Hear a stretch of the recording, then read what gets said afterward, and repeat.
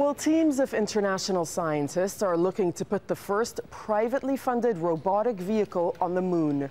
One of the groups in the running is PT scientists, and they're testing their rover in the deserts of Qatar as part of their bid to clinch the $20 million Google Lunar X Prize. Now, to win, it has to make it to the lunar surface, drive 500 meters, and then it has to send pictures back to Earth. Well, Robert Bohme is the CEO of PT Scientists. He's joining us here in our Doha studio along with the rover. If you can just explain to us how it works, how it operates, and just tell us a little bit about it. Okay, yeah, hello. So that's our rover that we brought with us. That's the Audi Lunar Quattro, as we call him. He still needs a nickname. And that's the 4th generation of a rover that we've developed. And you know how it works? It has 4 wheels and it can turn 360 degrees on the spot. Right. And what we did is, we went to the desert and tested it here and wanted to understand, how it can cope with the heat and environment here in Qatar. And what did you find when you tested it in the desert?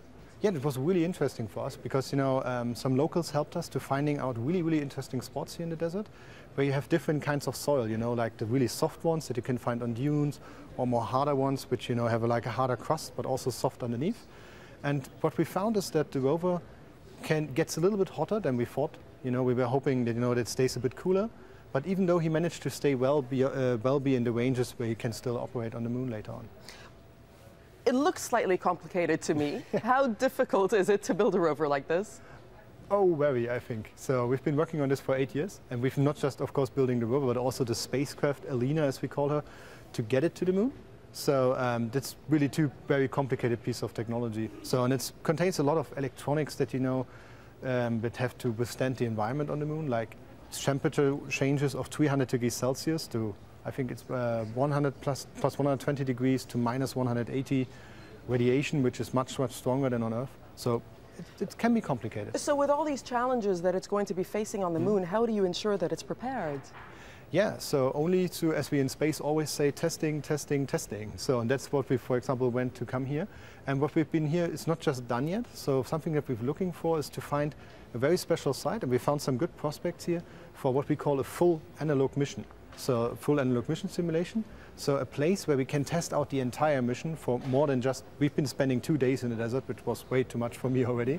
But the idea would be to spending almost like 11 days in the desert and really see of how all the components can be remotely controlled, not just by a team locally, but like maybe a team in Doha or even maybe from Berlin remotely, and then controlling parts.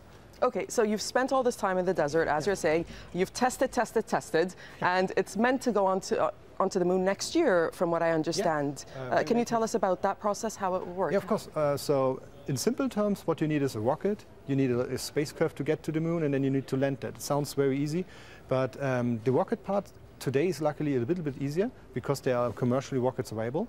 What we did is we had to choose one rocket out of many. And in our case, what we've selected was an American rocket, which is a private one. And from there on, we've been sent to Earth orbit. From Earth orbit, we have Alina, which is our spacecraft, which gets us all the way circling, making elliptic curves around Earth, traveling over to the moon, and then doing the landing there, which is the same spacecraft doing the same thing. Not like with Apollo, where people most of the time know that it had been different. There had been like 2 modules, like the landing stage with Neil Armstrong aboard, and like, a service module getting it there. But it's just one spacecraft. All right, and we're just showing the rover. Just explain to us once again how exactly it works and how it operates, and perhaps we can just see it moving along. Yeah, so what you can see here is that the rover can, turn 360 degrees on the spot. That's one of its features. So normal space rovers that you have known and seen in the past, they have like 6 to 8 wheels. But the special thing is that this rover only has 4 wheels and thus can make these rotations, which is really good for not getting stuck. Because even though, it's an Audi, there is no car service company coming to help you once you get stuck on the moon. It's 400,000 kilometers away. So what you're saying is that the 4 wheels actually really make a difference? Yeah, of course, a lot of difference. It's much lighter because you don't have like 6 to 8, but also you have more maneuverability. That's something we tested also in the desert. So we tried, to climb up certain slopes. And there's some learnings that we did. Of course, tests always, somehow work and some don't.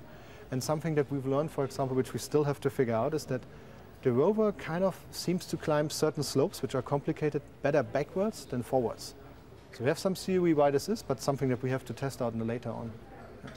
And just finally, tell us once more when it will actually be heading to the moon next. Of course, next year. Is there a time period? The earliest opportunity that we have is November 2017. November 2017. All right. Well, I'm sure we'll all be watching out for it. We thank you very much, Robert, for joining us and explaining to us about this rover. Thank you very much. Thank you.